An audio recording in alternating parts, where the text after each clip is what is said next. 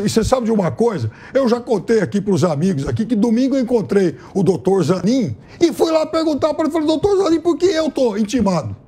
O que eu fiz para estar intimado? O nosso jurídico recebeu essa intimação e eu fui lá perguntar para ele.